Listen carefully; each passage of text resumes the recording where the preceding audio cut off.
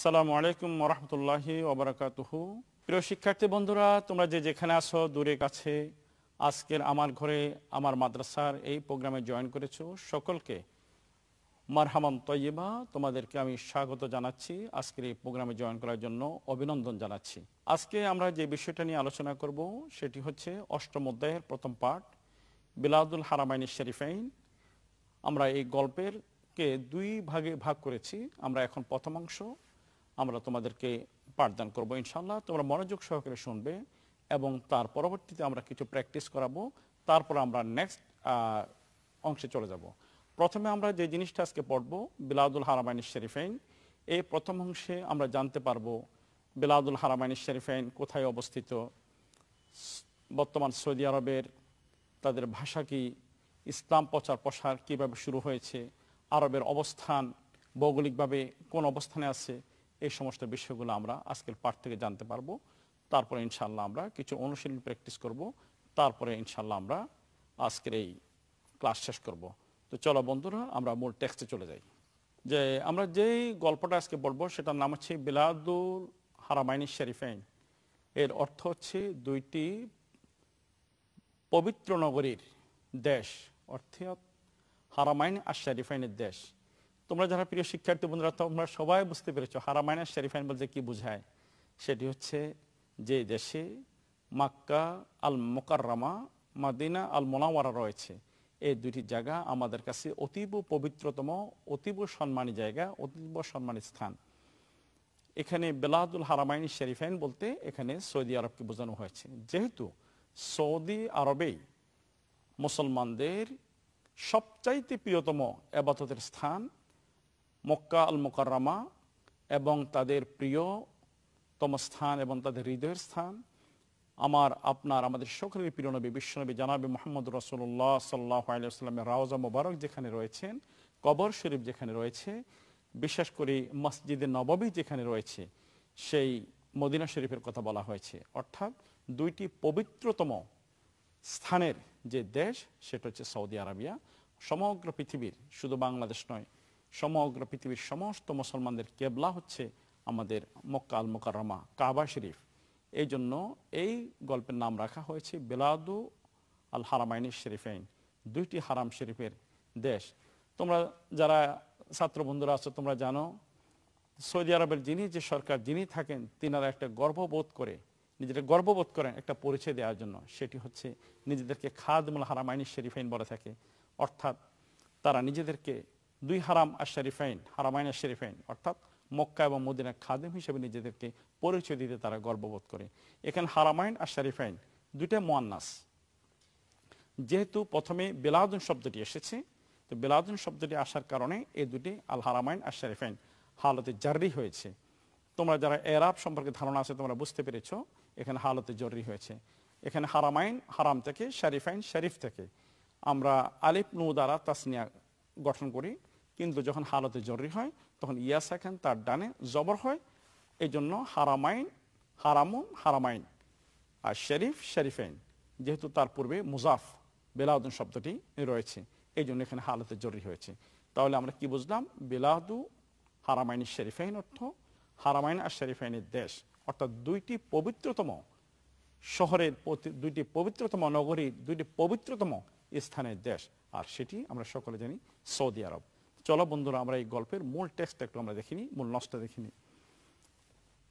আন-নাস ইন্না বিলাদুল হারামাইন শরীফাইন হিয়াল মামলাকাতুল আরাবিয়াতুস সাউদিয়া।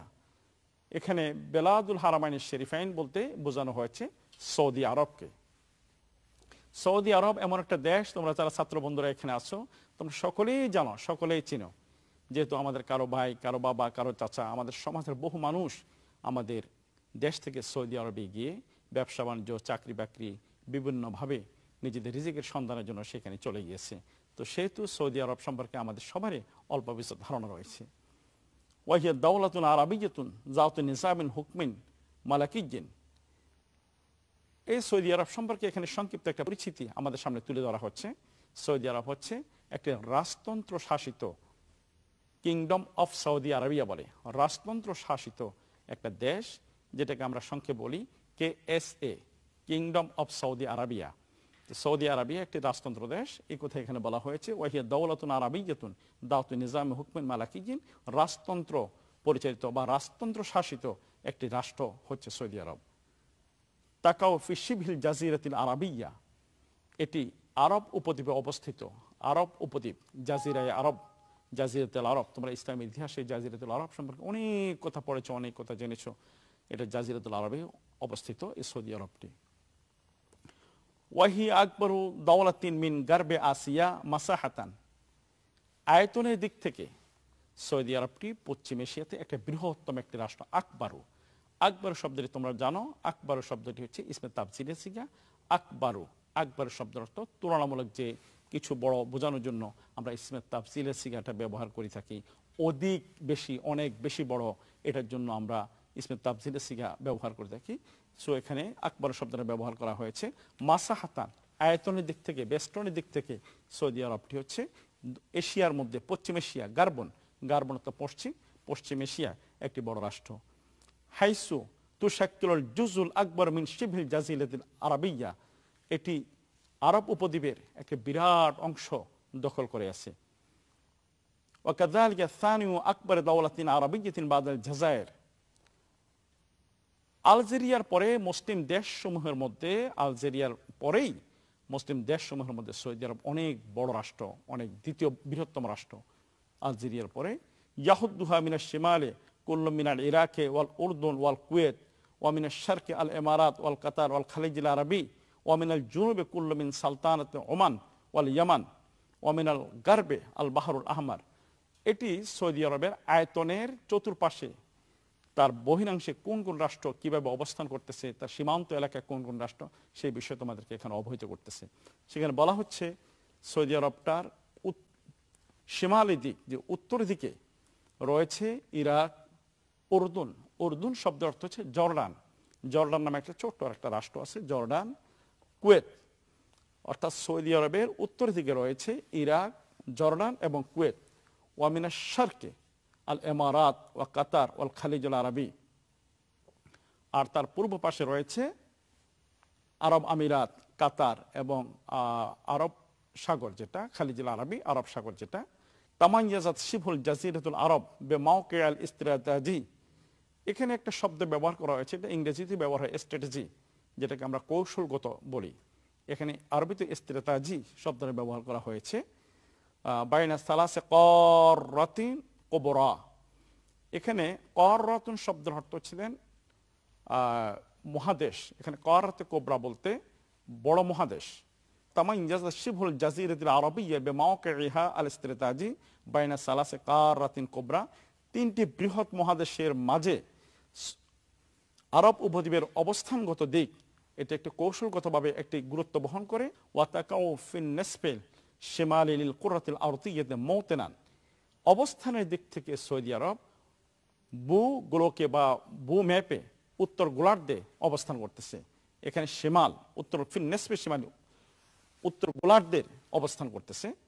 লিল আদিদে মিনাল হাজারাতে ওয়া মাহাদান লিরাসালাতিস সামাউইয়া, শুধু তাই নয়, এই অবস্থানের দিক থেকে সে অসংখ্য সভ্যতাকে ধারণ করে রেখেছে। আল হাদারাত শব্দের অর্থ সভ্যতা, অসংখ্য সভ্যতাকে সৌদি আরব ধরে রেখেছে, জাজিরাতুল আরব ধরে রেখেছে। ওয়া মাহাদান লিরাসালাতিস সামাউইয়া, শুধু তাই নয়, আসমানি অনেক বিষয়গুলা, আসমানি অনেক রেসালাকেও সে লালন করতেছে। তার মাহাদুন শব্দের অর্থ আমরা যেটাকে আমরা দোলনা বলি, যে মাহাদুন, এখানে ও মাহাদান লিরাসালাতি সামাউইয়া, আসমানি অনেকগুলো রেসালার মাহাদ, যে নিজের শয্যা গৃহের মতো বানিয়ে রেখেছে। তাহলে এখানে যে কথাটা বলা হচ্ছে সেটা হচ্ছে আরবের মাঝে, সৌদি আরবের মাঝে শিবহু আল জাজিরাতিল আরবিয়া, এই দেশটির মাঝ, এই দেশটিতে অনেক ইসলামিক সভ্যতা, আসমানি কিতাবের ঐতিহাসিক বিষয়গুলি এবং অসংখ্য সভ্যতা এখানে বিরাজমান।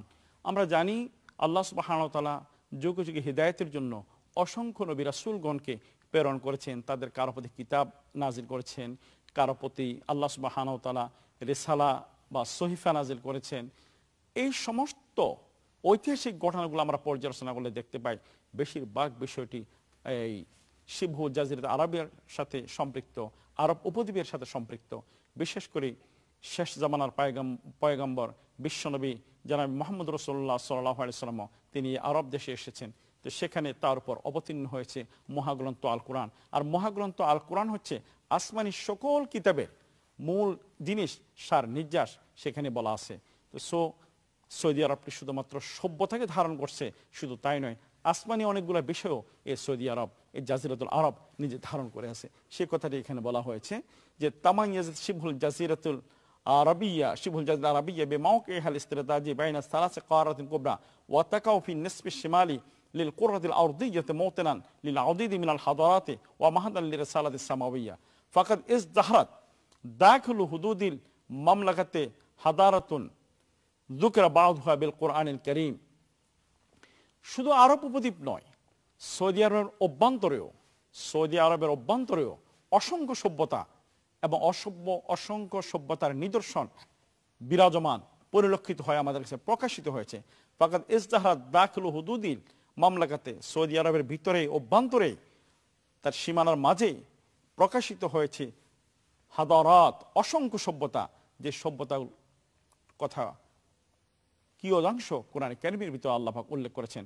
অর্থাৎ এমন অনেক সভ্যতার চিহ্ন সেখানে রয়েছে, যে সভ্যতার কথাগুলা, সেই সভ্যতার চিহ্নগুলোর কথা কোরআন কারীমের ভিতরে আল্লাহ সুবহানাহু ওয়া তাআলা ইরশাদ করেছেন।